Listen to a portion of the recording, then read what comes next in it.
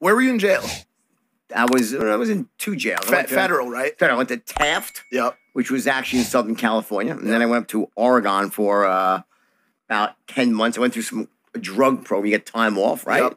And it wasn't bad. It was I'd say it was club fed, but it wasn't a terrible place to be. Club fed, that's a Goodfellas line, right? Was it Goodfellas where they got, remember they were all in the cell together eating bacon? No, that was state. That was state, but everyone was on the take. Yeah. Was it as glamorous as it was in the movie? Like, were you playing tennis in like white outfits and stuff? Yeah, it was tennis there, and it was, listen, here's the thing, guys.